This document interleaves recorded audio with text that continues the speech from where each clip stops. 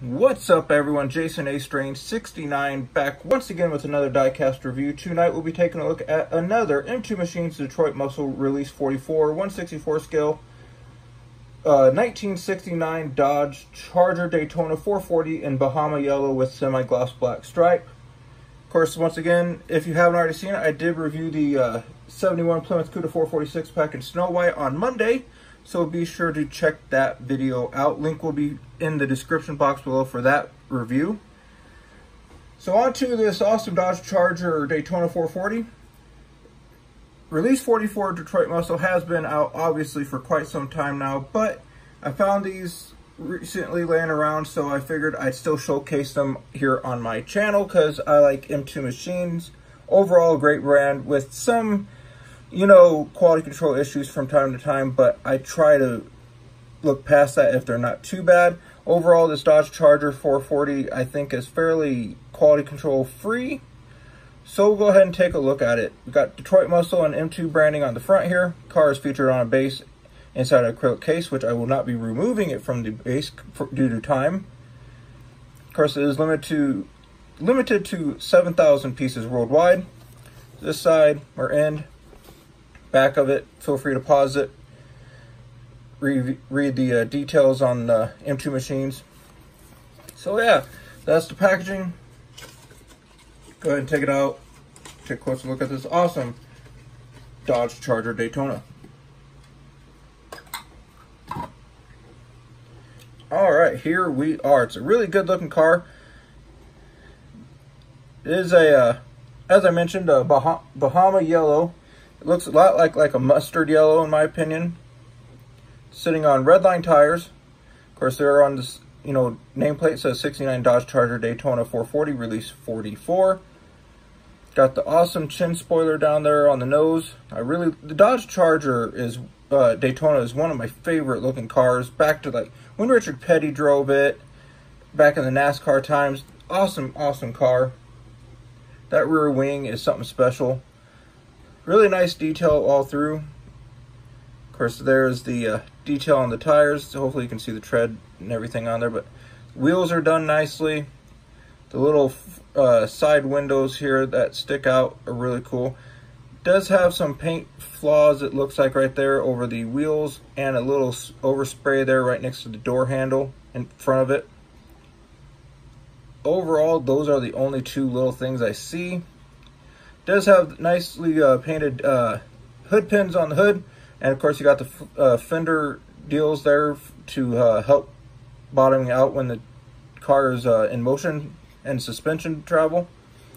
Go ahead and pop open the hood. Try to anyways. All right. Here is your engine detail. Nicely done 440 Hemi in there. Got the radiator detail, battery detail, all sorts of great detail in there.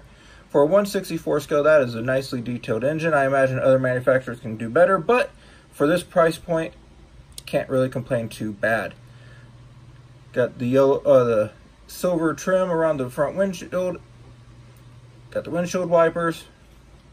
Got Charger back here on the roof post. There's your fuel cap on the top of the quarter panel with Daytona on the side of the semi-gloss black stripe. Got the side markers on the car.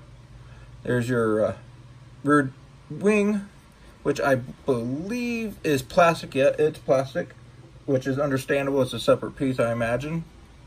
But it is a plastic, you can see there, plastic rear wing.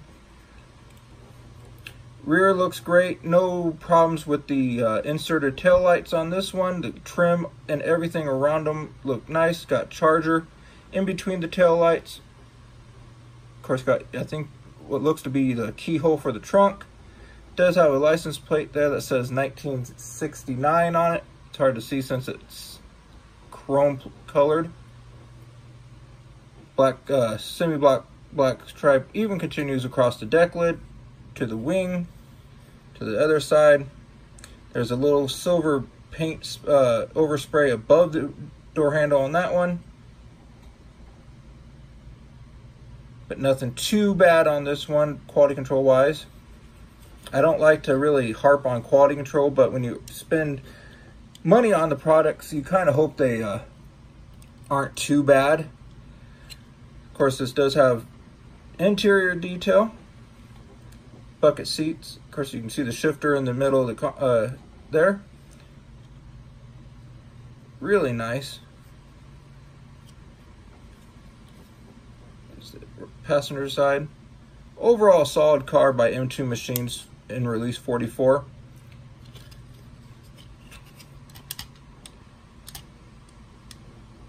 Yeah, there you go.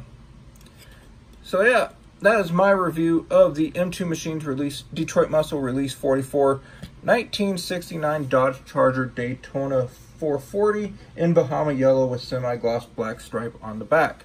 If you enjoyed this review, give it a thumbs up, subscribe. If you haven't already subscribed, I post new diecast reviews Monday and Wednesdays. Sometimes randomly throughout the other days of the week, I will post a short video or a showcase. So be sure to click that subscribe button, click the bell for notifications so you don't miss out, and you can find me absolutely everywhere on social media at JasonAStrain69. So be sure to follow me on those. So thanks for watching. Have a great night, everyone. See you next time for an all-new diecast review. Bye.